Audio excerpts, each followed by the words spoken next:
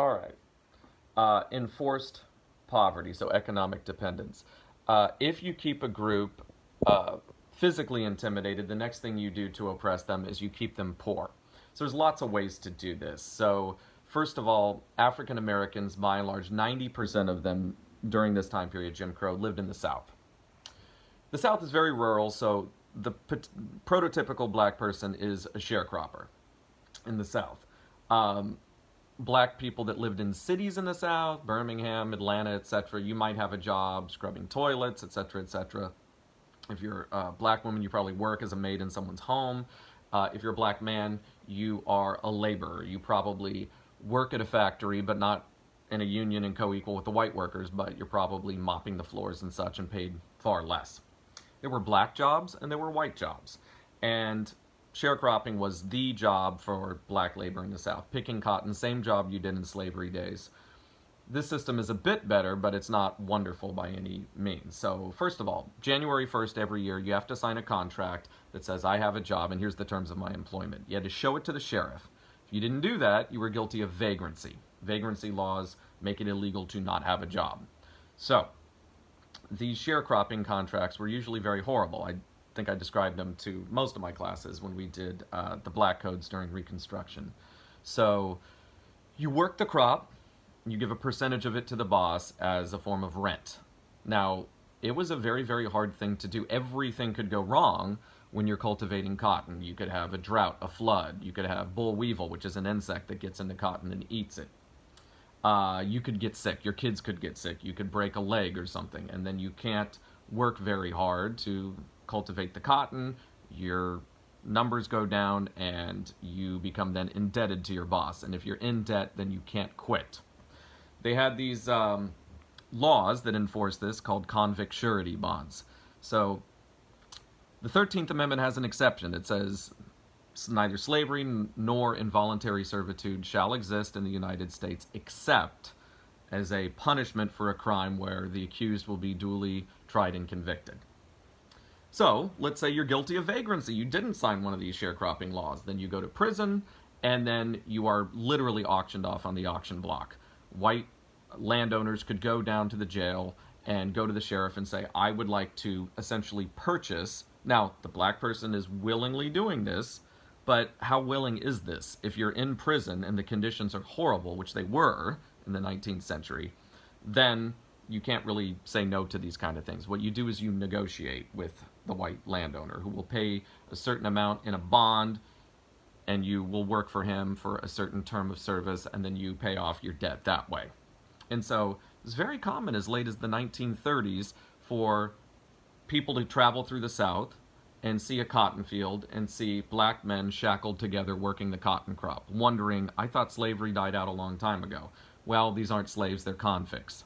Well, black men filled up the prisons in the South during that time period, and to a large extent, this is still a problem in America today. Not the convict surety bonds, but over-incarceration of African Americans. 100 years ago, it was far, far worse, though. This was completely grotesque. Second, enticement laws. Get this, this is the most un-American thing one could probably think of. It was illegal in the South to offer a person a job or to take a job if you already had a job as an agricultural laborer, so it discriminates against African Americans. So, the way this works is you are a very industrious black worker. You may not even be a sharecropper. You're a laborer on a farm paid a very, very low wage. And you're industrious, though. You're hardworking. You're 2-3 times as productive as every other worker. A white landowner sees you on someone else's farm and says, hey, I'm going to double your salary, come work for me. That was illegal under the South system. So this is anti-capitalist. Everybody is poorer because of this. One of the beautiful things about capitalism is it doesn't discriminate about race. Everyone can move up. You have social mobility. Well, that wasn't the case under this system. You couldn't move up. You were trapped in this cycle of poverty. Next, industrial agent laws. The way this worked is in the North, they, for their factories, steel mills, mines, they would prefer white laborers from Europe. So you have Polish laborers being recruited by Andrew Carnegie, coming to his factories in Pittsburgh and Cleveland and working very hard. Now let's say, temporarily, for a few months or a year, you can't do that. There's a war, there's a famine, there's some sort of problem, and you can't get any more Polish laborers, and you have a labor shortage, and you got to fill those contracts. So occasionally Carnegie would send industrial agents down to the South to recruit young black men, pay their sharecropping debts, and move them up to Cleveland or Pittsburgh to work in the steel mill. Now, if you're the black worker, this is wonderful for you. There's opportunity. The schools are better in the North. You can vote. There's better opportunities. You get more money. If you're Andrew Carnegie, this is good. For everybody, this is good. In the South, they passed laws to prevent this. That was illegal to do, which is extraordinary. It violates all kinds of federal laws about interstate commerce, and the federal government just let the South do this. Schools. Schools in the South, of course, were segregated. You had black schools, you had white schools. Now, at the time, everybody thought, well, black people are getting an education, white people are getting an education, it's separate, it's equal, what's the problem? Well, first of all, there's two problems with this. Number one, there's the actual problem of inequality in the actual quantity of education, meaning that in the South, what they started to do is have equal schools. You'd have 1st through 8th grade for white, 1st through 8th grade for black. Then as time went on, they started to get high schools, and they'd have 1st through 12th for black, 1st through 12th for white. And that was just incredibly expensive to run those kind of programs. So in hard economic times, like the 1890s, we had a depression. Many southern states would just totally eliminate high school for black people. They would just say, we don't have the money to do it. And in these debates, they would often say things like, what do black people need 12 years of education before? They're going to be cotton pickers anyway. We'll just eliminate it. So this is clearly unequal. Clear violation of the 14th Amendment. Literally, southern states had these systems where they said, white people get 12 years of education, black people get 6 years. Clearly unequal on the face of it. Supreme Court did nothing to stop this kind of thing. I'll give you a statistic. In the state of Florida, the entire state of Florida, in the 1920s, there were only 4 black high schools in the entire state. You had to be the cream of the crop, the tip of the top, to even get a high school education if you were black. There were only a handful of black universities in the whole South. You had Howard University in D.C., you had the Tuskegee Institute in Alabama, you had Fisk in Nashville in Tennessee. That was basically it. And very, very few. The absolute pinnacle of black achievement was to get a college education, which only a handful of people did. Third, we have political disfranchisement. So this is taking away the ability to fight back against this system. One of the wonderful things about democracy, it's self-corrective. If a group is oppressed, then they can vote, organize, debate, and then change the system using democracy. It's like an ecosystem where it self-corrects. Unless you have a system like this, where you take away the ability for people to fight back. So, how did they do this? Number one, poll tax. They would charge people a fee to vote. Now, elections are expensive, but today we have much better ways to run them. We tax income, we tax sales, and we run elections off of those fees. And the rich subsidize the poor, which is the way that it should be, most of us would say today. That's the progressive way. In a democracy, you should never charge people to vote, because that would discourage the most vulnerable of us, the poor and people of color, from going out and voting. So, $5 to vote. Now, $5 is not a lot of money today, but in 1890s in Mississippi, it was a huge sum of money. Most black sharecroppers never even saw any cash. And $5 represented this huge percentage of your income. It would be like charging somebody $1,000 or $5,000 today to vote. I wouldn't vote if it was $1,000. I could afford that, but I wouldn't charge that, because that means I can't buy things for myself or my family. And so that right there got rid of pretty much every black person's right to vote in the South, and a lot of white people's too. So what the South would do to make up for the white people is they would have these ridiculous laws wrapped up in their literacy tests. So the second way that you prevent black people from voting is the literacy test. You make people take a test to prove that they can read and write. We don't want ignorant people voting, right? People who aren't educated, people who can't read. Now, understand that that's the theory.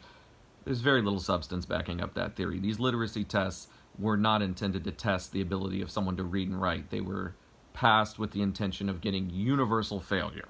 Meaning, I took one of these when I went to graduate school. They gave us one of these, Mississippi's 1900 literacy test, and I failed it. Because The test is ridiculous. It doesn't test whether you can read or write. It's basically a speed reading test, and you have to get 100% accuracy. You read a passage, usually some legal text about the 14th Amendment, some case, some statute. You read it, and then there's like 20 tasks that you have to perform. It says, number 1, I want you to underline the 4th letter of the 18th word of this paragraph. And you're going and counting and furiously circling, highlighting, underlining, performing all the tasks. I didn't finish on time. If you don't finish on time, you fail the literacy test. If you get one question wrong, you fail the literacy test. Because black people went to inferior schools, because the quantity and quality, we didn't talk about quality that much, but imagine even the people that are getting an education, black people in the South, the books are worn down, the teachers aren't as good, and the education system isn't as good, so there's no opportunities there. Even black people that could read and write couldn't pass these kind of tests. It was designed to generate, like I said, nearly 100% failure.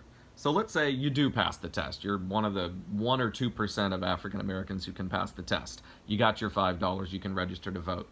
What difference does it make when 1,000 times the number of white people as you can vote? And there's an exception to the literacy test, meaning if you are white and you fail the literacy test, there's a clause in the statute that says, okay, we feel bad if you failed the literacy test. If you can furnish proof that your grandfather voted in this county, then you're good to go. If your grandfather voted and your father could vote, then you probably could vote too. And we don't want people to regress in American society. We want them to progress. So this is ridiculous. Clearly, if it's 1895, whose grandfathers could vote? Well, surely white people, because they were free. They had the vote since the days of Andrew Jackson in the 1830s. Any white man could vote. And now that allows you to get out of the literacy test, essentially. If you're black, oh, my grandfather couldn't vote. He was a slave. Oh, funny how that works. The law wasn't color-coded on its face. It didn't say black people can't vote. They just sort of rigged the system. It's sort of like today in Saudi Arabia. I saw an interview with Mohammed bin Sultan recently where he was asked about women being oppressed and they don't have political rights. He said, women can vote in Saudi Arabia, which was shocking to me. I didn't know that women could vote. But when you look into it, technically women can vote in Saudi Arabia, but until recently, women couldn't drive. Women aren't allowed outside the house without a male escort, essentially, a male family member. So if you're a woman and you want to vote, you need to get your husband's permission, and he has to go with you to the voter registrar's office to supervise and to authorize that you have the right to vote. So what happens? Very few women vote, and Saudi Arabia just says, well, we don't understand why. It's the same concept in the South during this time period. The South would just say, isn't that weird? Only 3% of the black population is voting. How is that possible? We don't know. The laws aren't racist. Not on their face, it doesn't say black and white, but they were designed to do this so they could deny any kind of wrongdoing. Early registration. So for an election in November, you have to register to vote in January. Now, January has 2 holidays. It has New Year's Day, and it has, in the South, every state had Robert E. Lee Day as a holiday as well, and some states still do. In some southern states, they have fused together Robert E. Lee and Martin Luther King Day. I can't imagine something more contradictory than that, but they do that. And those 2 holidays, coupled with the weekends, means that you probably got about 20 or 21 days out of the whole month to vote. The voter registrar's office is open from 10 to 12 and from 3 to 5, 1 or 2 days out of the week. And so if the wind blew the wrong way, meaning if the calendar was not quite right, you might only have about 20 hours or so in the whole month of January to register to vote for an election in November. So this, again, set up another barrier. It made it harder and harder and harder to vote, and that will disproportionately affect black people. Whites who have more education, more resources will be able to vote. Blacks did not. And then finally, social humiliation. This is what we know the most about. I wanted to go in great detail on A, B, and C because it's not talked about as much. What we see today, when we watch movies like The Help or when we see movies like Green Book, we see white and colored. We see the segregation, the separate drinking fountains. Now, all that is true, but understand that's just a small part of the puzzle. It was done to reinforce everything else. So I want you to understand just how elaborate this was. When you actually delve into the details, it's unbelievably perverse and grotesque. So I want you to understand this. Hospitals were segregated. Transportation lines like trolley cars, trains, buses, completely segregated. Schools were segregated. Restaurants were segregated. Hotels were segregated. Businesses were segregated. Everything was segregated. Even after death, cemeteries were segregated. This really, to me, highlights just the perversity of this problem. If you are concerned about whom is buried next to you after you die, then you have a problem. And this is something that whites obsessed over. When they would be taking care of their fathers and grandfathers and they were just about to die, they'd go buy them a plot. The first question you ask, is this a whites-only cemetery? Because grandfather has to be buried in a whites-only cemetery. It was a system which very few questioned, but the few that did, it seemed absolutely bizarre. This is a crazy, crazy system.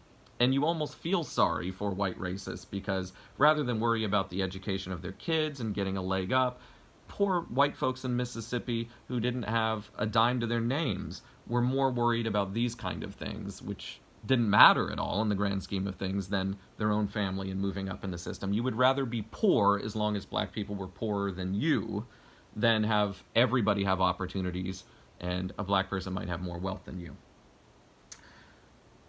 So, let's talk about how the Supreme Court ruled on all these kind of things. Basically, the rule at the time was if the law on the face of it discriminates against a political right, then it would be struck down. If you actually said blacks can't serve on juries or blacks can't vote, that would be struck down. But if you use a clever go-around, if you say poll tax, literacy test, etc., those would all be upheld.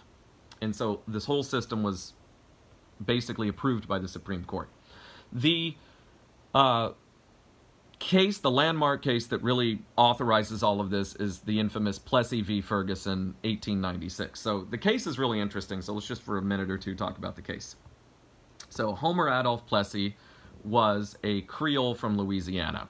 Now, the case is very atypical of the actual Southern situation. First of all, it's Louisiana. Louisiana had originated as a Catholic colony, so the slavery system during colonial periods was way different, and the legacy of that is men like Plessy. Plessy was 7/8 white, 1/8 black. So that means he had one black great-great-grandma, which is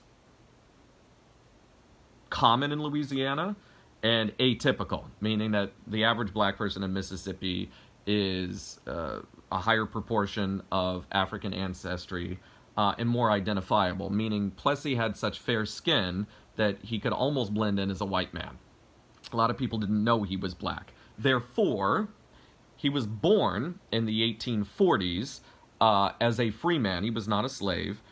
Because he had some African ancestry, there was some discrimination, but he actually grew up in a system that allowed him to get a college education, to learn music at an academy equal with whites, and to get a law degree at a university. He spoke English and French. He was actually an upper middle class black man, if you want to classify him as black, because he's only 1/8 black. Well, the laws in the 1890s had what was called the, quote, one-drop rule. You had to define black and white. If you're going to have all these laws about blacks and whites, then you have to define what they are. White is defined as purity. You have to be 100% white to be white. Any corruption of that blood, any percentage, the one-drop rule, if one drop of black blood makes you black. And so therefore, Plessy, this is crazy when you think about it, he was born a white man, and he became black one day in the 1890s. Because he was born in the 1840s when the French legal system was still there, and they had a system that was not the one-drop rule. They had the preponderance rule. Okay, if you were more than 51% one thing or the other, then you fell under that legal category. So he has a lot to lose here. He was born a white man. He had all these privileges and had this great life, and then one day, Louisiana tried to take it all from him. What happened was he rode on a train. He bought a first-class ticket. That's a euphemism for white. White people get to ride in the first-class part of the train.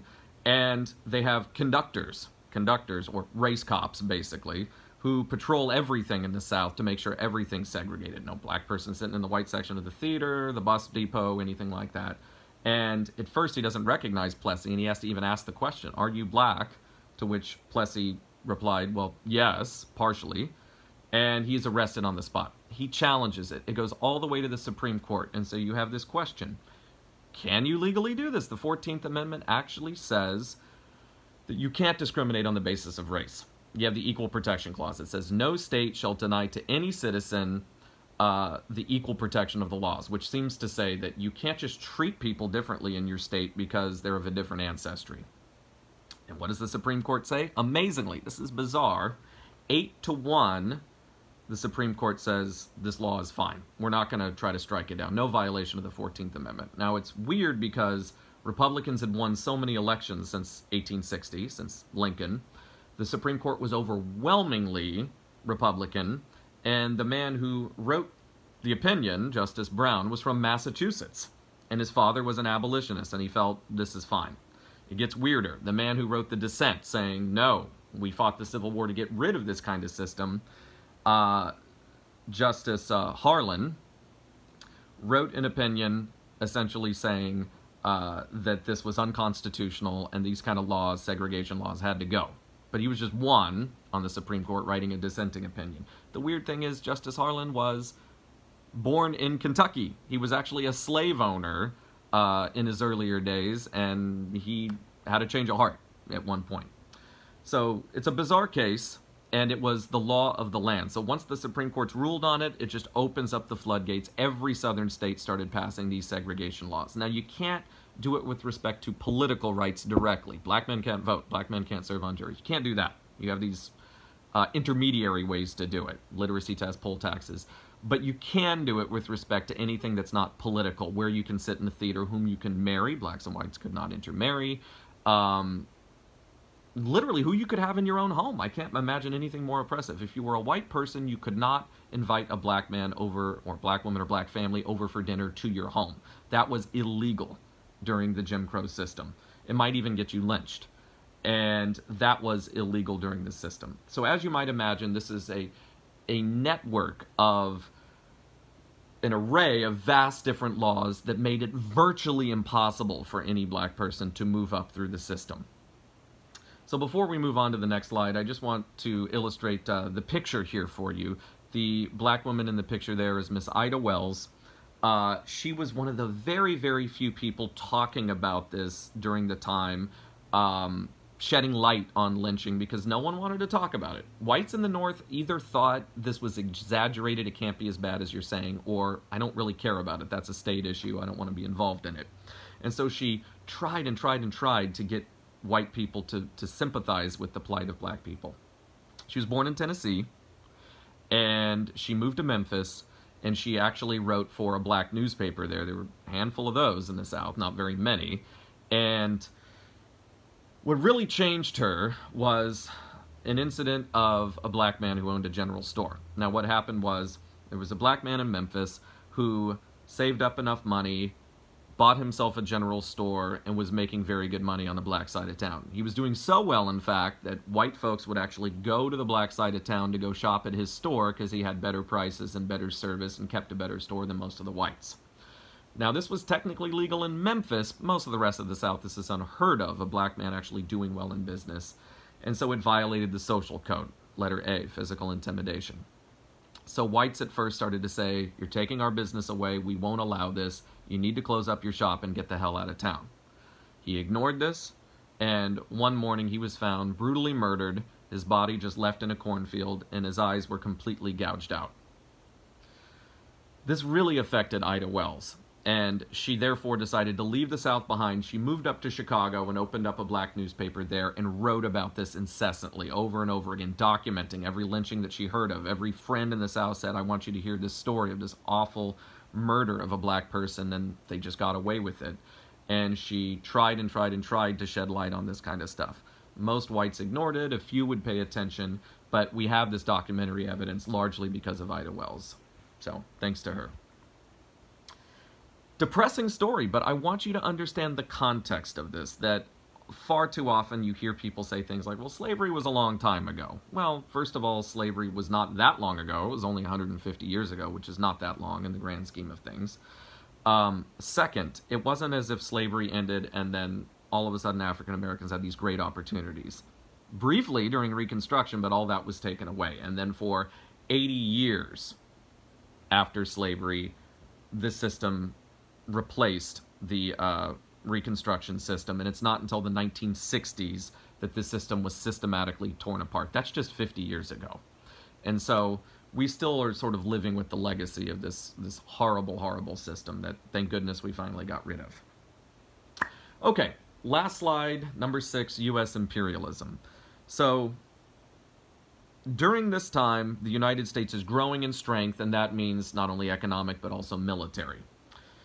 Now, the U.S. started to build up a rather large navy. Never had a large standing army. We always had a cultural norm against that. The British had that. Monarchies of Europe had that. So we never really had a large standing army. We would beef up the army to fight a war, and then we would demobilize it and get rid of it as soon as there was peace. But most Americans felt it would be fine to have a large peacetime navy. Navies don't put sailors at risk the way that armies do. Navy would never be able to perpetrate a coup on the U.S. Political system. And so the U.S. starts building a rather large navy in the 1880s and starts flexing its muscles throughout the Caribbean and the Pacific. So what I want to talk about now is that there were 2 zones of control that the United States started to flex its muscles in. We are not going to take any interest whatsoever in Africa or Asia. The Monroe Doctrine of 1823 says the Western Hemisphere belongs to the U.S. Asia and Africa, those belong to European countries, and you can colonize and dominate all you want. But we're going to prevent Europeans from coming into our hemisphere. So, the first zone of control would be the Caribbean. Now, to call it imperialism even raises the question, is this imperialism? In a way it is, but it's indirect, meaning when the British went to India, or when they went to Kenya, or when they went to Ghana, they would just come in with the Navy, the Army would come ashore, they would take over a particular area and plant the British Union Jack and rule it directly from London. And all the people there would lose their political rights, they'd lose their land, everything. The U.S. did a different system in the Caribbean. That was thought as heavy-handed. The U.S. had this history against colonial domination. We are a colonial people, after all. We don't want to go around doing this. And so we did it in a more subtle kind of way. So here's what we would do in the Caribbean. So by the Caribbean, I mean, first of all, Central America. So Nicaragua, Honduras, Panama. We even create the country of Panama out of nothing. Costa Rica, these countries, El Salvador. Also, the Caribbean islands. So after the Spanish-American War, Cuba will fall into this orbit, Dominica, Haiti, and then all the various little tiny islands, usually named after a saint, St. Thomas, St. Vincent, St. Martin. And so here's the way this would work. The U.S. would first shoulder or elbow out the European colonial power, if there was still one there. Second, you would negotiate one-way trade deals with that country. You would go to Nicaragua, to the president, and get on his good side. You don't replace him. You don't invade and get rid of him. You come to him and you essentially bribe him. You pay him off. You meet with him and you say, Mr. President, we would like you to be our guy. So sign this treaty that says that you must buy American goods only. You can't buy European goods at all. So we're going to build your railroads. We're going to sell you steel. We're going to sell you Coca-Cola and all these American products so U.S. markets can come in and dominate without any competition. The British did the same thing in India. They just did it by force. They controlled the ports. Here, Americans would negotiate deals where they wouldn't do that. Second, you would negotiate the right to have U.S. military bases in these countries because we want to keep Europeans out of this particular area, and we want to be able to control the hemisphere more. And the more bases you have, the more that you can control it. And so you negotiate the ability for the U.S. to have bases there, naval bases on the coastline. Now, this isn't going to be done for free. The president of these countries feels, I'm an independent person, and this is my country and my people. Why should I do this? The U.S. has huge sacks of cash, and we're just going to bribe you. We're just going to pay you off. We're going to just say, here you go, and shut up. Don't say anything about it. Now, what happens if the locals don't like this? What happens if the Nicaraguan people say, well, our leader's just a puppet of U.S. imperialism. We don't like this, and there's a revolution. It happened from time to time. It happened in Nicaragua very often. It happened in Haiti very often. There would be an uprising. Well, essentially, the president of that country would call to the aid of the United States to do something about it because he's going to lose this gravy train, right? If you're the president of this country, you're making millions of dollars a year from U.S. bribes. You don't want to lose that. The U.S. would first train the police force of these societies, give military aid to put down these kind of rebellions, and failing that, at the behest of the country's request, if the president says, I'm under siege, help me, the U.S. Marines would come in, plant the flag, destroy the rebellion, and then install the president back in power. This is the system, essentially, that existed at the time. Is it imperialism? It's hard to say, but it certainly is the U.S. flexing its muscles in the area. Some people might say it's bullying, but the U.S. did indeed do this to enrich ourselves, to get markets, and to get naval bases, and to control this area as much as possible. So we'll highlight two of these instances. The first would be Panama. This is an extraordinary story. So Colombia, which controlled Panama at the time, Panama was just the northernmost state of Colombia in the late 19th, early 20th century. And the Colombians have the idea that a canal is probably going to be dug across an isthmus, a little land bridge there they have connecting the Atlantic and Pacific. Everybody was talking about it for a long time, that going 15,000 miles around Chile and Argentina was inconvenient, and that a canal would shave off 10,000 miles of that journey, and it would facilitate trade, communication, transportation. Now, the British and French want to do a joint venture where they give the money to Colombia and they will control the canal. This is a direct violation of the Monroe Doctrine. And so Teddy Roosevelt is president in 1902. He gets wind that the French and British are bidding on this. Rather than outbid the French and British to the Colombians, the U.S. decides to create a country out of nothing. We go to people living in Panama, the northernmost state in Colombia. We ask them, would you like to be your own country? And they say, yes, of course. And we decide, okay, here's how it's going to go down. We want you to declare your independence and secede. Here's the weapons to do it. And then when Colombia tries to prevent that, we will use our force to stop them. And it goes down exactly as planned. The Panamanians secede. We give them the weapons. They try to fight off the Colombians. And then when Colombia tries to regain control over Panama, the U.S. Navy goes down to Cartagena, which is a city right on the coast of Colombia, and we start to shell the city, and we start to use force against them. We then get a treaty from Colombia recognizing Panama's independence. We're the first country to recognize Panamanian independence, and then we meet with them and say, let's dig the canal. We'll pay you for it, and then we'll control it. And the U.S. controlled the canal until very recently, in my lifetime, not in yours, but on December 31st, 1999, the U.S. gave the canal back to the Panamanians. We leased it and bought the rights for the 20th century, essentially. And it made the U.S. very wealthy and powerful because we can shut down this trade route in times of war. We can charge a tax on the vessels going throughout it.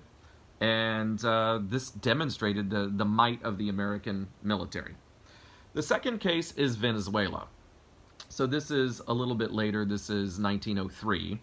And Venezuela was heavily, heavily indebted to European powers, the Germans, the British, and the French. And they defaulted on those debts, and they just stopped paying back the British investors who loaned them the money. And so Venezuela called on our help. They said, America, if the Monroe Doctrine means anything, you have to help us out, because the British, French, and Germans started to blockade the Venezuela coastline, putting military pressure and economic pressure on them, using their navy in the Caribbean to stop the ability of Venezuela to trade with anyone else. And so Teddy Roosevelt just issued a threat. He just issued a warning. He said, I am adding a corollary to the Monroe Doctrine. A corollary is like a theorem that you can derive from another theorem. The Monroe Doctrine says that if any European power comes into our hemisphere, we will do war with them. This stated that if there was a threat that might happen, the U.S. can intervene anyway. And so Roosevelt issues this threat, not so subtle, to the British, French, and Germans, essentially saying, we dominate this hemisphere, our bases are close by, we can refuel, we will go to naval war with you if you don't back off of Venezuela. And they did. They took that threat seriously, they retreated out of the hemisphere, and then we made this deal with the Venezuelans basically saying, we'll pay your debts off to those European powers, and in exchange, you give us the naval bases, you're going to give us one-way trade deals, and we will prop up your government. Now, this is good and bad. First of all, Venezuela asked for our help, and we came to them at their behest. And in a way, I'm very glad that this happened. Had the Germans won this little dispute, there would have been German submarine bases all over the coast of Venezuela, which would have been devastating to U.S. interests in World War I and World War II. So we muscled them out. We kept them out. But at the same time, one has to ask, what gives us the right to intervene in the business of all of our neighbors? Pure power politics. That was it. We had the might to do it, so it gave us the right to do it. So we did. So that's the Monroe Doctrine. It is a reality in the Caribbean and Central America at this time. The other zone of control is the Pacific, west of California. Now here, there's no even pretense that the United States is helping allies and negotiating with equals. Again, really one has to recognize what's happening is there's this huge power imbalance. The United States is so powerful, these Central American countries so poor and so weak that we could get our way dealing with them, essentially.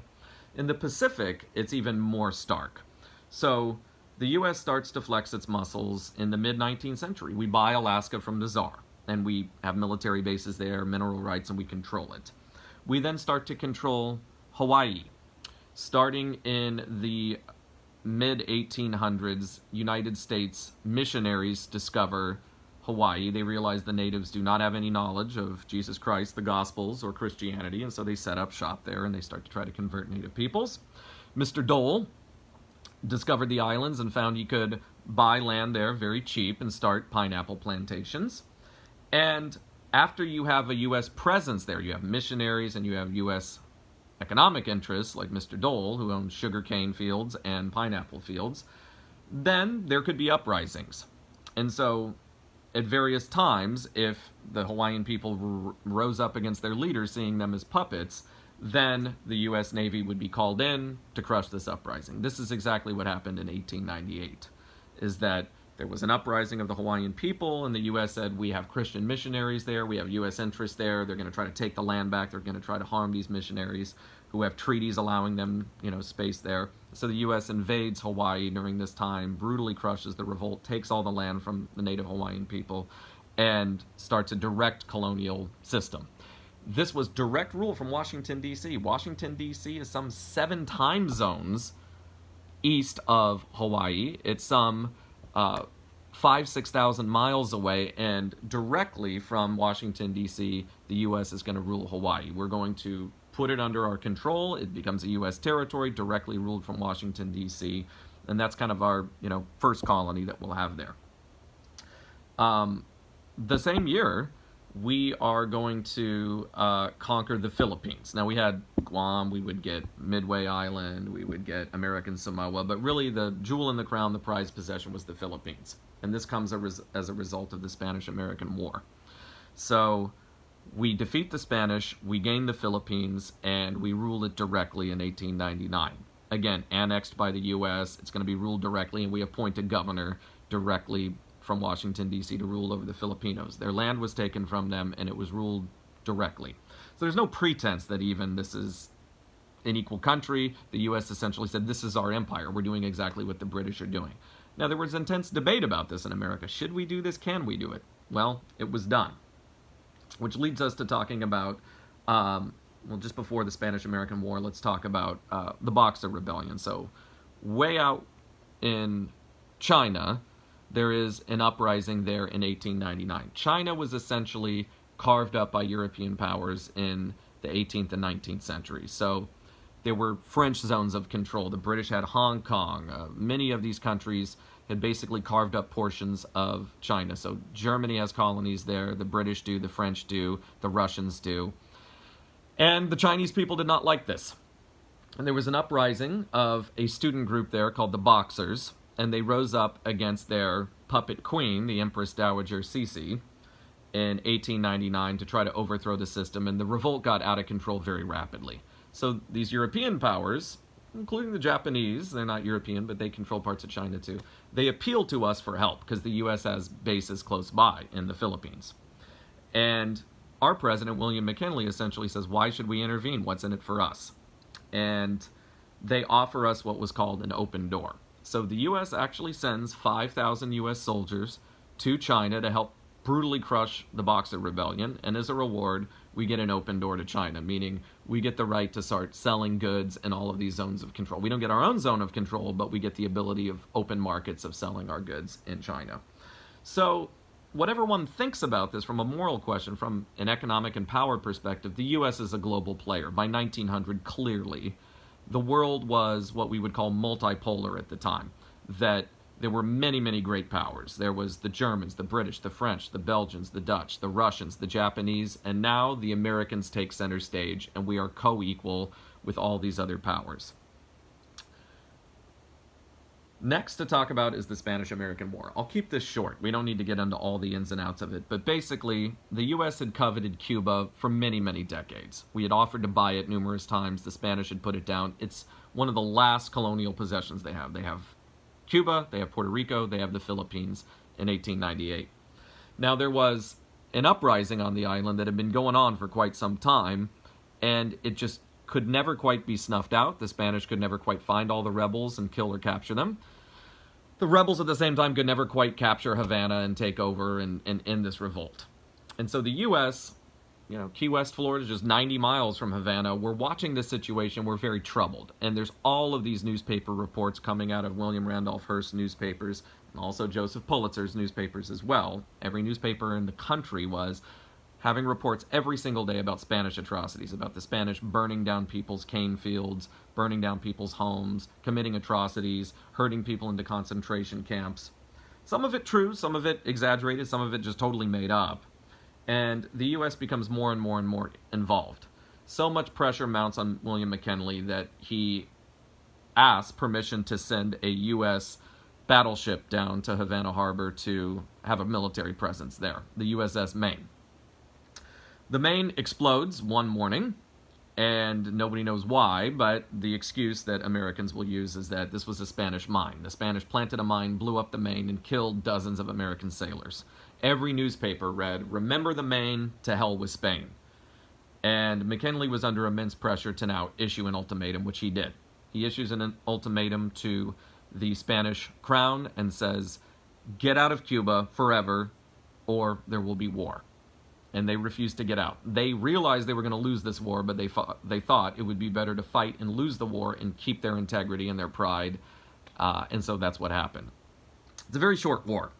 It is 16 weeks, just 4 months. The United States wins an amazing victory. It was by far our most popular war. We did not need a draft. More men volunteered to fight this war than we could possibly need.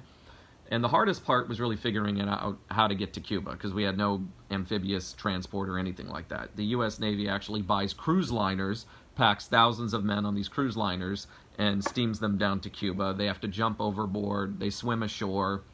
Miraculously, we still are able to invade Cuba, take it from the Spanish, and at the same time have our Navy attack Manila Harbor out in the Pacific and the Philippines. And as a result of this war, the Spanish transfer property to us, the Philippines, Cuba, and Puerto Rico. Now, because of this dynamic I told you, Cuba essentially becomes a half colony. We sign these treaties with Spain. Cuba gains its independence, but it's a half independence. They have elections, they have their own leaders, but their leaders cannot make treaties with any other country without our consent. They have to buy American goods. There must be American naval bases there. There's still an American naval base there, even though Cuba is a very unfriendly country to the U.S. Guantanamo Bay is still a U.S. military base that we have to this day. We'll get into that later, but when Castro has his revolution in 1959, he knew very well not to attack the U.S. military base. That would give an excuse for a full-on American invasion. We didn't intervene because we got to keep our military base. So, Cuba becomes semi-free. The Philippines becomes completely a U.S. possession. There was debate afterwards. Should we set the Filipinos free? Should they be independent? Should we sell it to another country? McKinley got the Philippines really as an after effect, a side effect of the war. There was no interest in it beforehand. It was just that we defeated the Spanish. We wanted to cut off their ability to reinforce Cuba with their navy, and so we decimated their navy in Manila Harbor. And then everyone started making offers. The British, the Germans, French said, we'd like to buy it. There was an idea, maybe we should set the Filipinos free. That was actually acknowledged and looked at and said, maybe we should. But it was felt the Filipinos were a very poor people in a poor country at the time, and they would never be able to have independence because they have all these strong bullying neighbors. The Japanese would take them over, or the Russians, or the British, or the French, or the Germans. And so McKinley felt that the only solution would be to temporarily take them over as a colony. This was not ever intended to be for centuries. McKinley felt there would be a tutorial period. This is very insulting, but it would be a tutorial period where Americans would tutor the Filipinos. Missionaries would go out there and convert the native peoples, which is supremely ironic. When McKinley gives these speeches, he says, we have to bring Christianity and capitalism to these people. Christianity? Wait a minute. I thought most Filipinos were Christian. They're Catholic. The Spanish had been there for 300 years. To Americans, that wasn't Christian enough. And so the YMCA, the YWCA show up. They start to Christianize people, try to Christianize people and make them Protestants. It doesn't really ever take hold. But the land was taken away. Now, what's not often told, what a lot of Americans don't know, is the Filipinos were not happy to see us. They fought back very strongly against us, and it took years. In fact, the U.S. lost far more soldiers trying to put down this Filipino rebellion than we ever lost fighting Spanish soldiers in Cuba. It's an ugly war. It's a brutal war. It's a war where America committed a lot of atrocities in the Philippines. I don't like to talk about it. It's very upsetting. But this is part and parcel of this global imperial movement at the time. The British were doing the same thing in India. The Dutch were doing the same thing in Indonesia. The Belgians were doing the same thing in the Congo. And we were doing it to the Filipinos. So this is the picture of the pinnacle of the American empire. Going into the 20th century, the U.S. has these two zones of control. We have the Caribbean, we have the Pacific, and we are now a global power player. And that essentially ends the lecture. We will do the progressive era in class, and I hope this little experiment succeeded. Thanks a lot.